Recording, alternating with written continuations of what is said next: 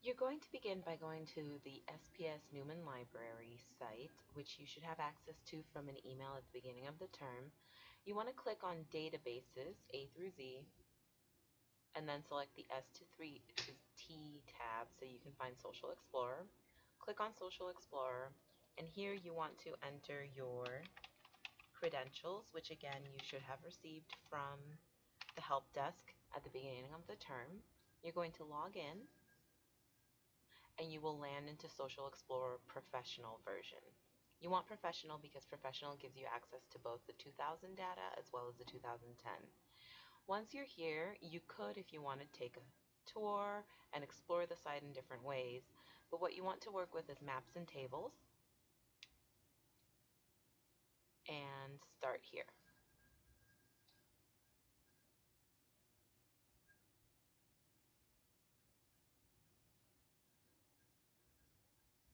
Once you're in the maps, in the search bar you can enter the neighborhood or the city or county that you're working with. Here I'm going to enter Lowell, Massachusetts, and I'm going to click on it, and it zooms me into Lowell. I know that the boundaries of Lowell are right around here.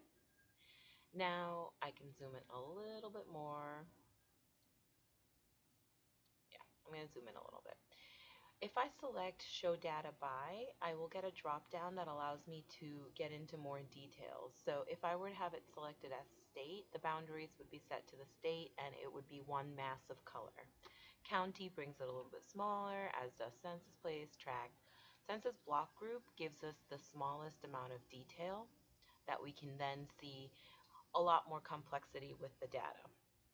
So if you go over to the left navigation pane, here's where you can toggle the different variables that the census data provides us. If you are, for instance, interested in education, you could look at education, labor force, all of these different categories. I'm going to look at race here temporarily, and I know that there's been a notable change maybe in the Asian population of Lowell, so I will look at Asian alone. And here you can see how the concentration of Asian population is dispersed around Lowell, Massachusetts by using the legend here to the left. Once I like my map, if this is what I like, I can then export the map. However, if I wanted to modify the map, I could change the color, for instance, um, so that it matches the infographic that you're going to create. Maybe I want to work with blue and so forth.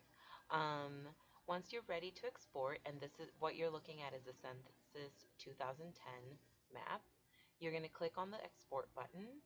I'll leave it there in image, current map size, or you could change the size. I'm going to leave it as, and then prepare for download.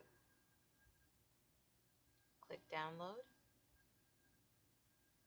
and here you have access to the map. I'm going to save it underscore Lowell, MA.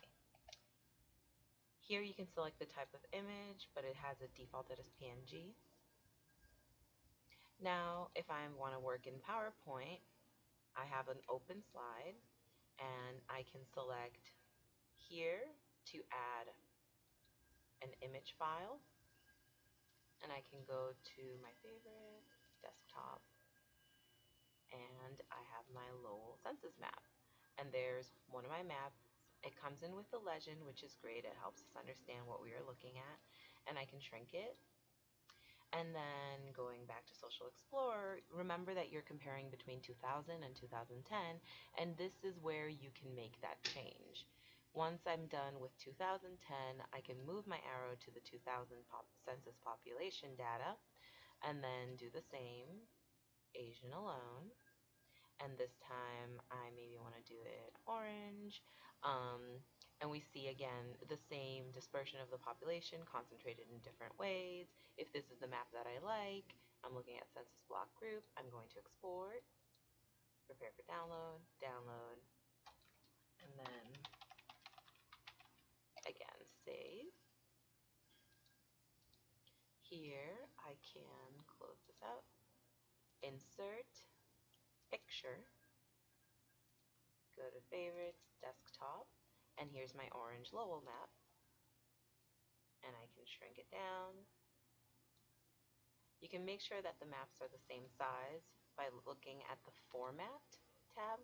So you can see here that the height is 4.22. Click on this one, the height is 4.22.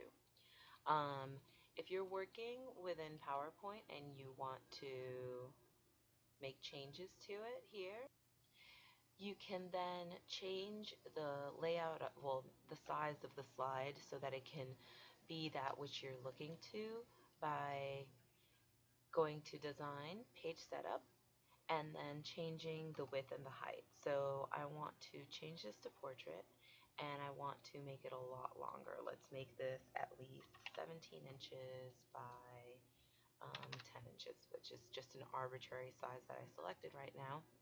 And it did that to my maps, but I can bring them back down to their original size. And this is how you can change your infographic to be a little bit more tailored to what you want it to look like. And again, to have clean appearance, you want to make sure that you have you're working with the same size here. I should just go up here and make the height the same.